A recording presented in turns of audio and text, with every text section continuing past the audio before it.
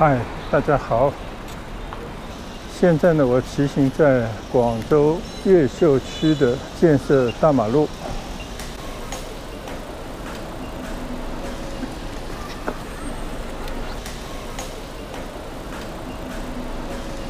这边呢有一个保利发展的一个商业中心，叫时光里。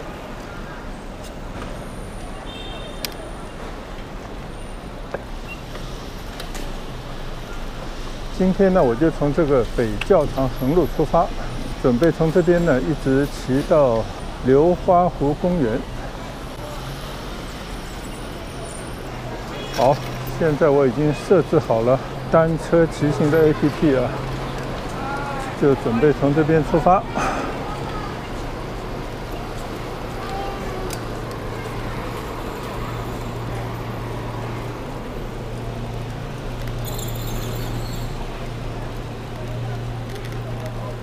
这个地区的附近呢，是我来广州生活过的地方。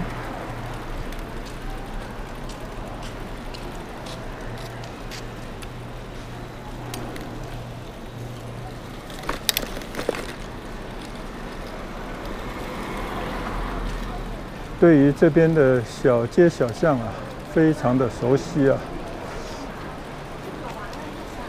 最早的时候呢，步行走过这边的很多的小街小巷，后来有了车了呢，那都是快速通过今天还是第一回骑着单车悠哉悠哉的来逛一逛以前熟悉的生活场景。虽然街道的风貌有了很大的改变，但毕竟呢，这个道路就那么宽，所以呢也很难变出一个什么花样来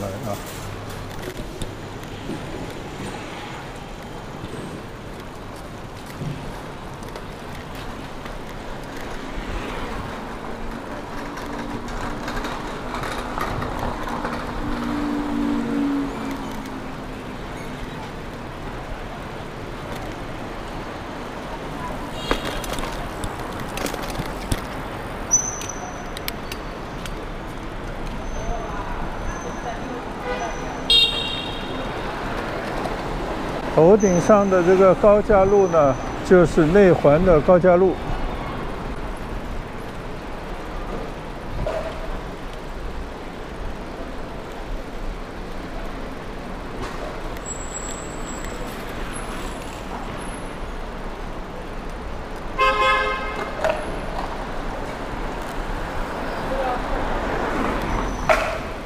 这里呢，开始叫北教场路。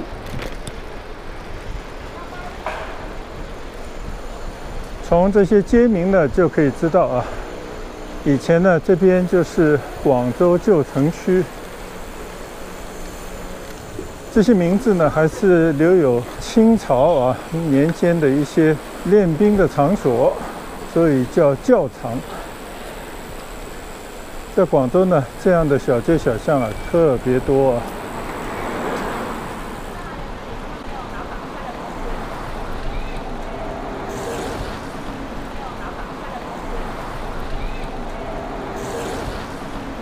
没多久呢，就已经来到了小北路，往右走呢就是环市路了但是呢，我要到马路对面去，看看怎么才能够过去呢？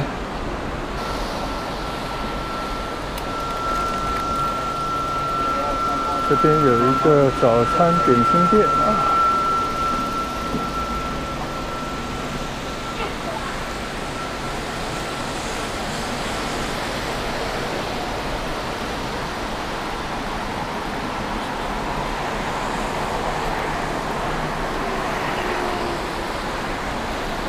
前面呢就有一个小北立交桥那我就干脆从这个桥上推行过去。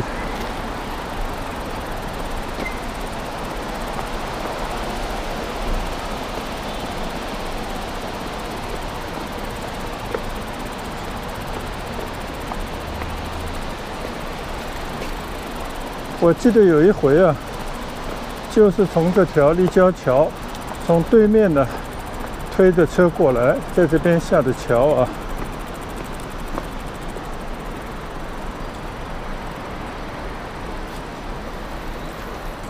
这边呢就可以看到高架林立啊。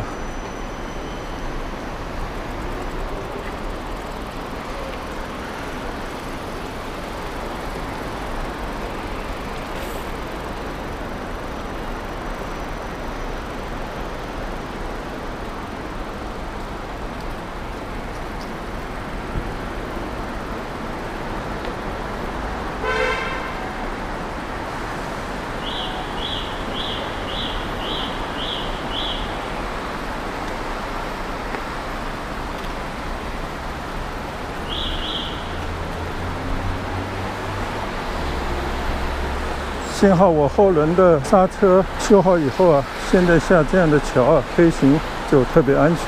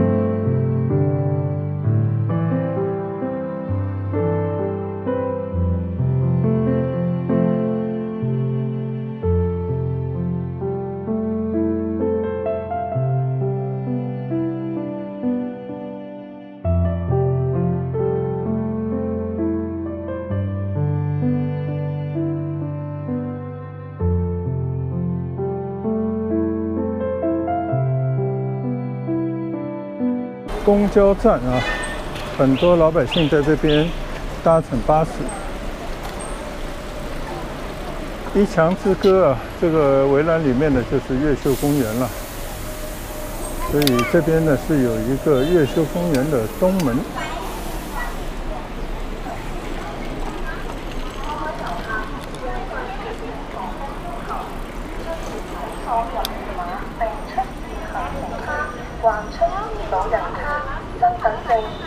这边呢就是越秀公园啊，像一个城门一样的一个门洞。各位游客，根据疫情防控要求，入园请扫入园码，并出示行程卡。我正好来问他一下啊，看看这个单车能不能让我进去。感谢您的配合。各位游客，根據疫情防控要求。我就想问一下，我这个自己的小单车可以推进去吗？这个车不能进，不能进。好，没关系，没关系。行，我知道。好，我就问一下。好。各位游客，根据疫情防控要求，果然呢是不可以入内的啊。那我们就遵守规定。本来也没有想要进去，只是想看看，可能的话可以到里面去骑一圈。这边呢就应该就是小北花圈啊，所谓的。对面呢是广州知名的酒楼，叫北园啊，北园酒家。现在呢弄得不像样了啊，都成了一个金夫人的影楼，占了大量的地方。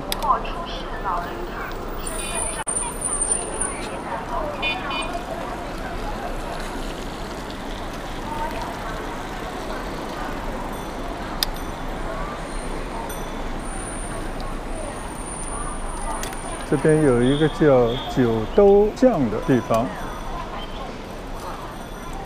从来没有来过啊，进去看一看。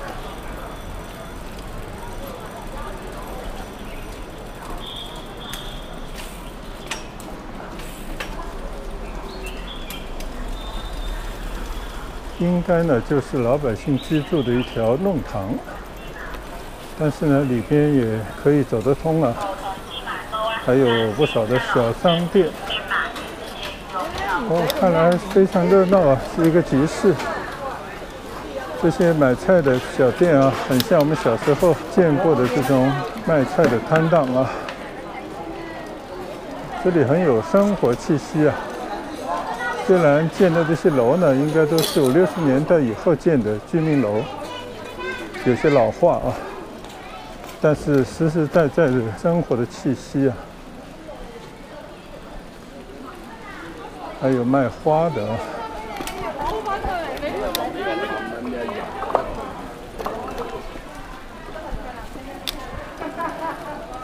这个很有意思的一个生活气息很浓的街巷。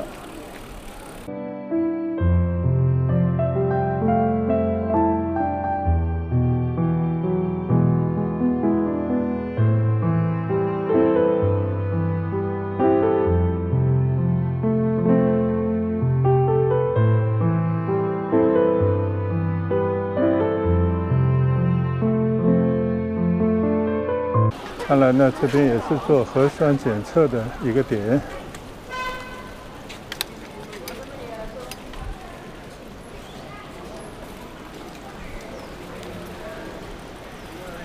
虽然不知道这个小巷啊通向何方，但是我想呢，应该也走得通吧。就在里面逛一逛。竟然有个小广场，建得还不错。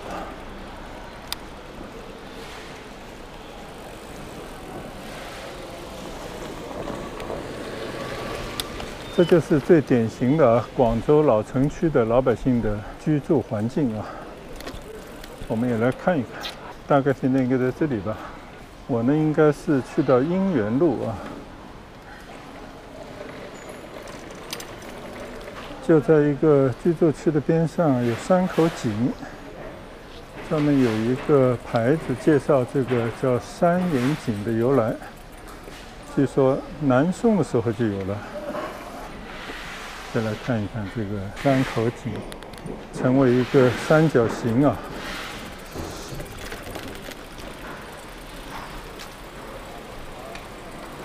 六脉渠图，想当年啊，古代的时候啊，也是兴修水利，在城里建了很多的水渠啊。有这样的颜色的，就是应该是有意挖通的水渠。这个呢，就应该是以前广州的城墙。这里边呢，就是城里啊。我们在这边呢，不知道是在城里还是在城外啊。三元宫这里，这个就是应该是姻缘路了吧？很有意思啊，把古代的一个城区图刻在这里。哦，这里就看得更清楚了。这边呢就是清代的广州城图。刚才呢我们在北教场，按理说呢我们现在就在这个地方，所以那边有一条黄华路。好，我们看看这边出去到底去向哪里。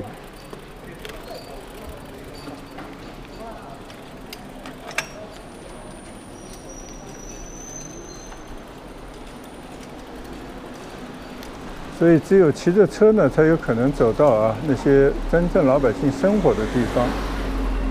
哦，这里我看见已经是姻缘路了啊，那正好是要我去的路啊。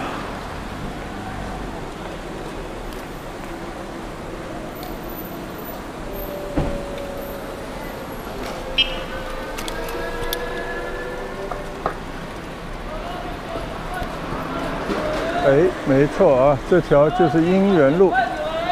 那我现在呢，应该是向着越秀公园的方向啊，向着解放北路的方向在骑行。这条路呢，骑行还是破天荒的第一回。虽然边上这些建筑啊，都有一些老旧了啊。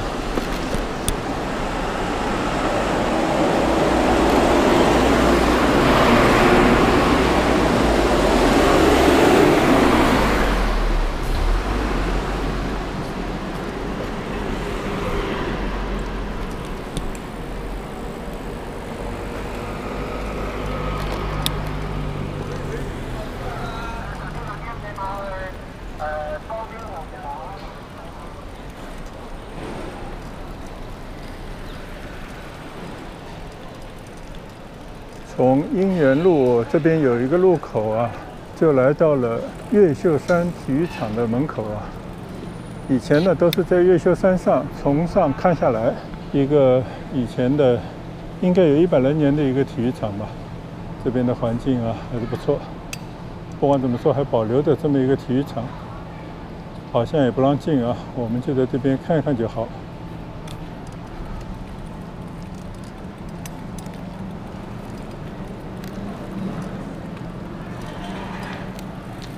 广州这个地方啊，虽然非常炎热啊，但是大家对于这个足球的热情是非常高的。可以看到啊，这个越秀山公园边上的这个越秀山体育场，有22个看台，挺大的一个体育场啊。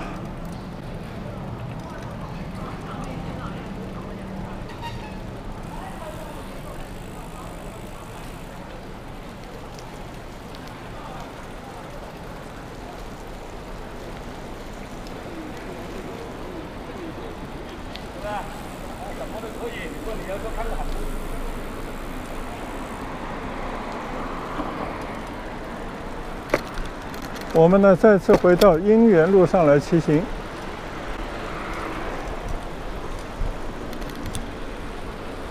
姻缘路呢有很多的历史事件发生，有很多的名人曾经在这边居住啊，或者呢是进行过很多的活动。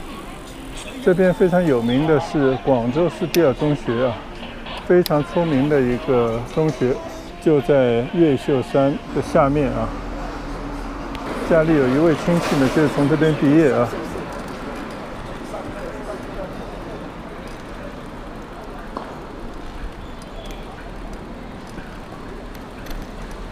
我们看到前方的琉璃瓦的柱子和红色的栅栏的里面呢，就是中山纪念堂，专门呢到里面去瞻仰过啊。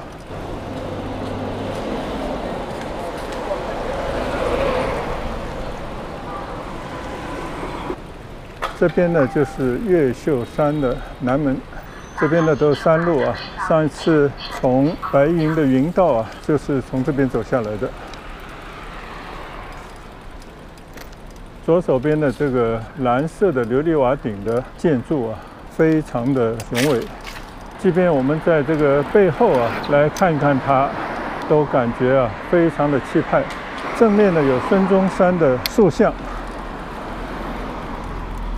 而这条马路呢，是以前啊，我从刚才建设街那边啊，去到我工作的单位呢，经常骑行的必经之路。我今天呢，也是一时兴起啊，就想重走一下当年啊，骑单车上班啊这样的一条路。可惜已经过了30多年了吧，可能还不止啊。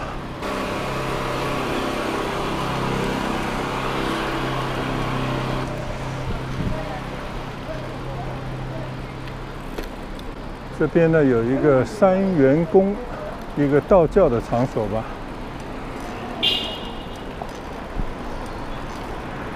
很快呢就到了解放北路，看到呢是解放路上的一座高架桥。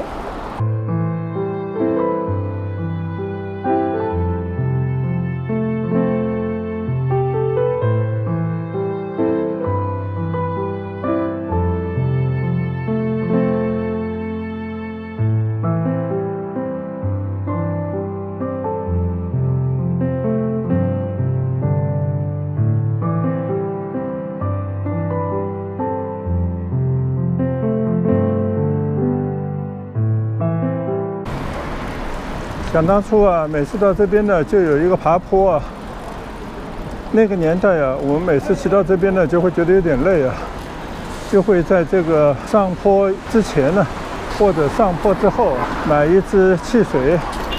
那个时候啊，亚洲牌汽水是非常流行的啊，还是有很多年轻的回忆在这边。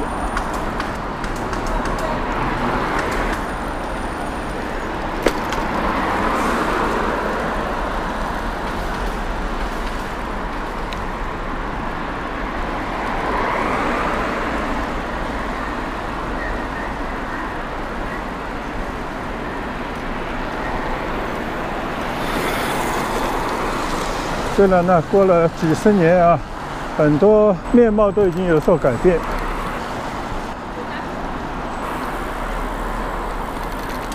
对面呢就是南越王博物院，就是当年的南越王国的一个王啊，他就埋在这边。很早以前来过啊，还陪着国外来的客人到里面去参观过，看到2000年以前的出土文物啊，确实让人惊叹。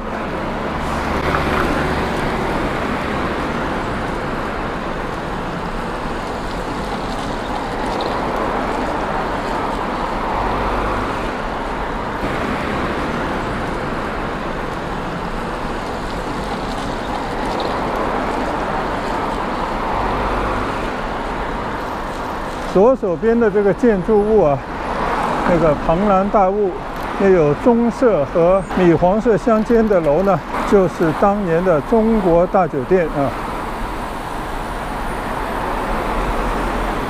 右手边呢是后来搞了一个以旅游为主要功能的以太广场，但是现在呢不大清楚啊。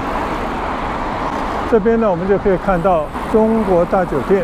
当时也是以香港的一批的富豪啊投资兴建的，现在呢完全是归我们国内控股经营的这么一个酒店。因为呢当年我工作单位离这里非常近啊，酒店里头的管理人员呢也都是在我工作的医院里面，他们是医保这样的关系啊，所以呢经常来看病，所以得到里面很多老员工的关照啊，经常到这边来参观总统套房，享受一些当年啊这个酒店里面的一些高档的设施。还有很多的一些朋友呢，当然是指的是那些做生意的朋友啊，早期挣到钱的呢，他们就会请我们到中国大酒店里面来吃一个自助餐。当年我记得是48块钱外汇券啊，相当于我们1/10的工资啊，所以我们自己呢是来不起的，所以留下很多美好的回忆的地方。前方呢又起了很多的大楼啊，原本这个中国大酒店的内侧呢就是广交会的所在地啊。那么现在呢照样也是一样，有很多的展览功能的这样的一个建筑物啊。这边现在起的叫广州越秀国际会中心，原来呢是一个体育馆，还有演唱会啊等等。正好呢我们来看一看啊，这个中国大酒店的一个弧形的建筑物，过了差不多40年了啊，依然还保持着这样不错的一个姿态。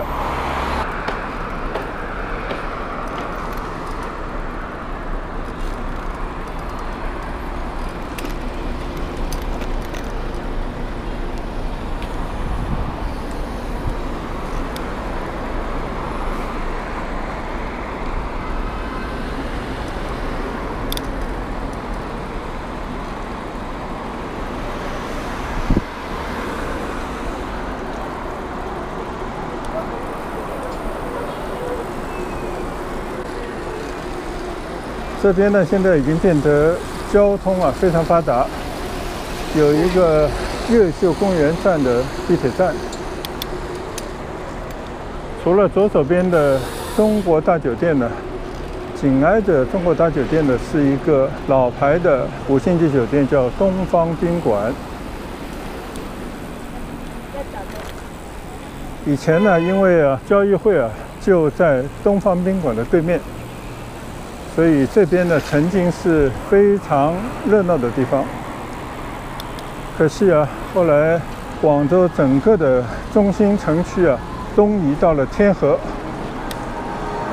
并且呢，把交易会也搬到了琶洲我们可以来看一看东方宾馆这个牌楼还依然保存得非常完好。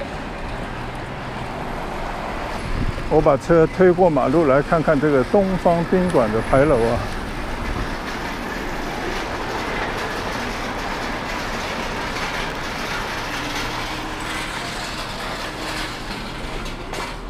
东方宾馆呢占地非常大，后面呢有一个非常漂亮的中式的园林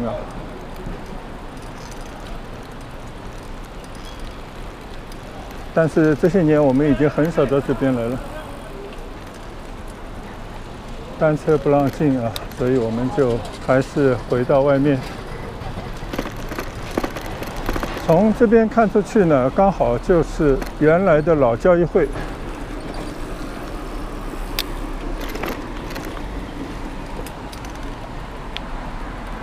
现在呢，变成了流花展览中心。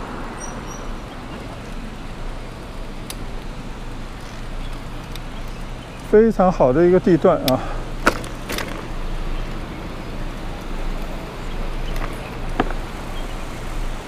这边看过去呢，就是东方宾馆的主楼。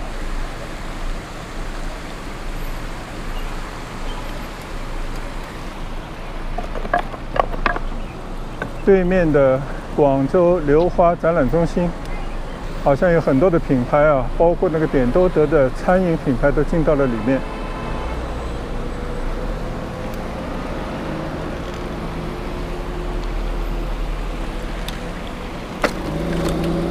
算是故地重游一番吧。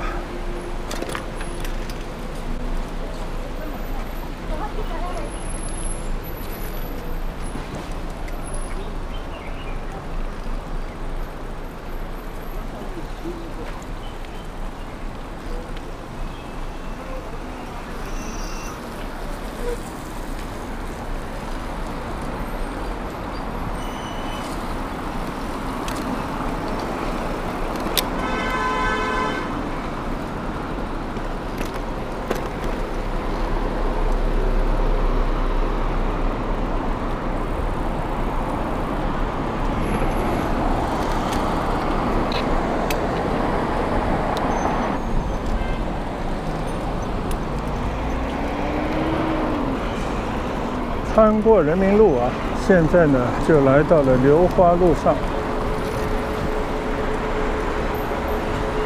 流花路呢是一条林荫小道，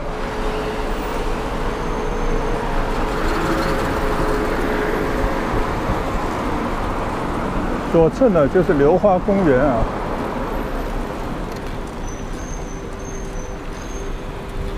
这边呢留下我太多的年轻时候的回忆啊。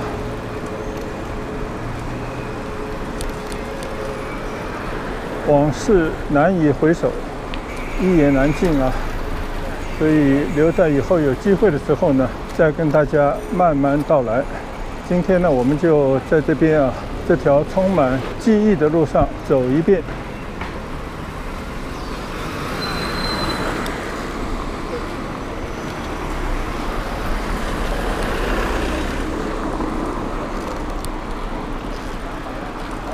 原本非常清静的一条马路啊，现在啊也变得非常的嘈杂。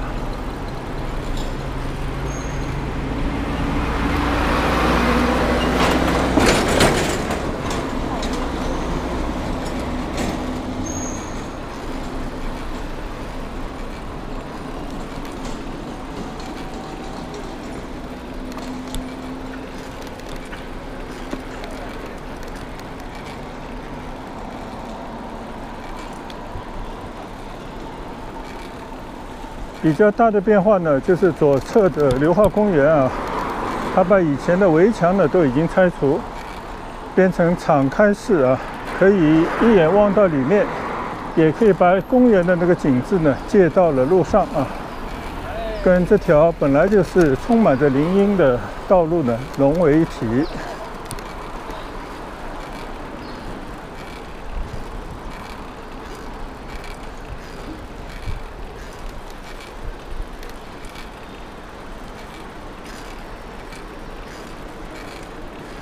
刚刚呢，我看了一下时间，从建设街道啊，慢悠悠的骑行过来，中间呢还绕了一些弯儿，大概呢花费了半个小时啊。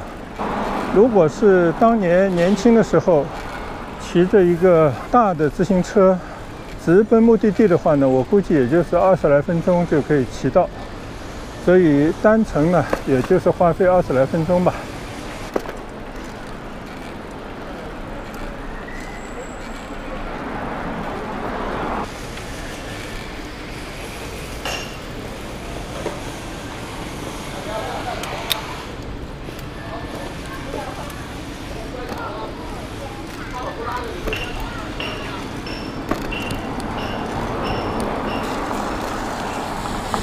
我看到流花公园的门呢，虽然都开着啊，但是呢也都是有门禁。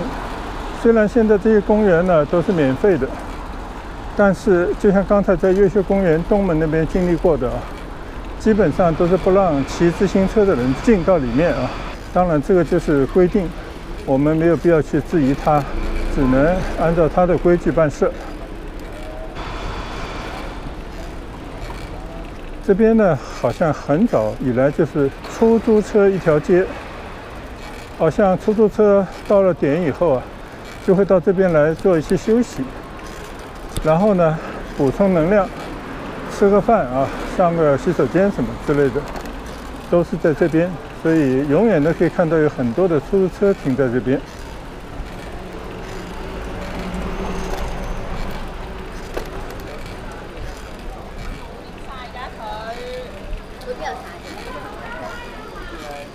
到了这边呢，就接近了广州的西村。虽然呢离西关还是有相当一段路啊，但是这边呢，你就可以听到有很多正宗的讲广州话的本地人。现在广州这个城区啊，就这样，越是往东，可能商业越发达，生意越好做，但是呢，外来人口就更多，甚至有很多区域呢，外来人口已经远远超过了本地人。结果呢，大家就是以讲普通话为主了。但是到了老城区啊，尤其是到了越秀区西面啊，到了荔湾区，基本上还是保持着广州原来的风貌。我们呢，准备在这边就掉头，走回人民路去。这个围墙里面呢，就是流花公园了。据说呢，现在也在进行一个很大的工程，就是穿越流花湖底下有一个隧道啊，正在建设过程当中，但是据说已经建了好久，还没有完工。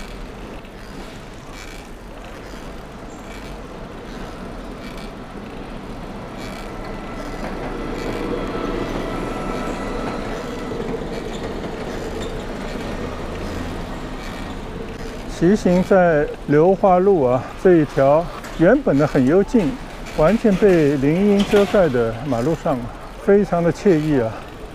这边呢好像有一种广州城区边上的原始的风貌，一边呢就是普通老百姓生活的场景，一边呢就是一个巨大的公园，可以供大家呢早晚的时候啊，可以在公园里面散步，呼吸新鲜的空气。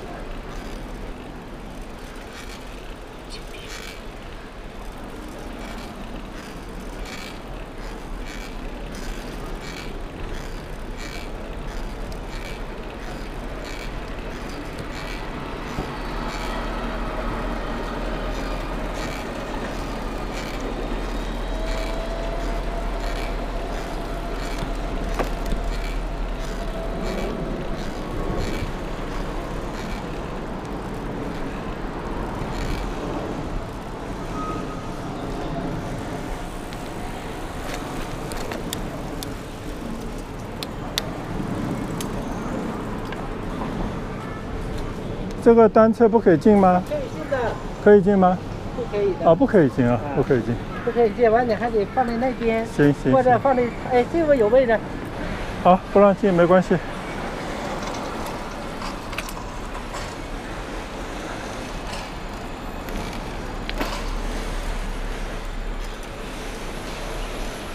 果然啊，也是不让进的啊，我也就是确认一番。虽然它门口的很大的牌子上写着自行车下车推行啊。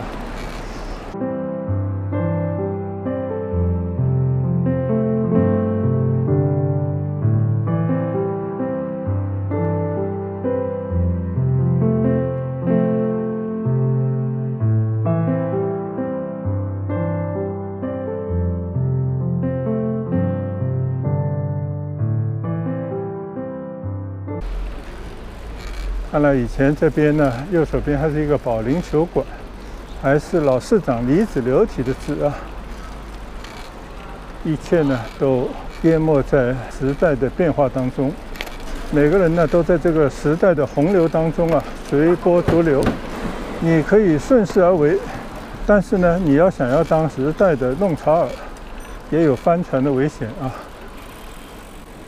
到了这边呢，我就感觉啊，比较开阔的一段路。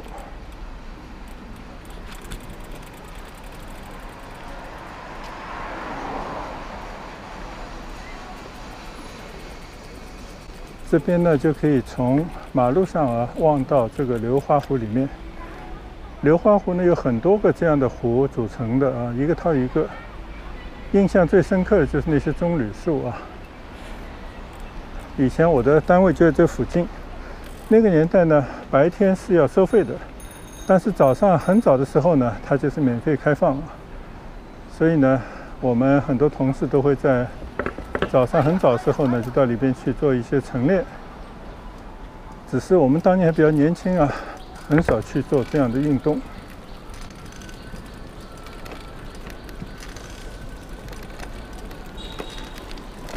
今天呢，我们骑行的第一段啊，从建设街道骑行到流花路的这一段骑行的线路呢，就到此结束啊。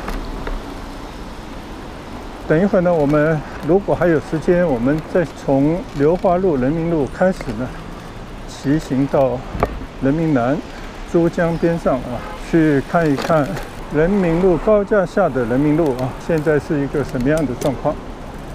那我们呢，就在流花公园门前结束今天第一段的骑行。谢谢大家的观赏，下一段再见，拜拜。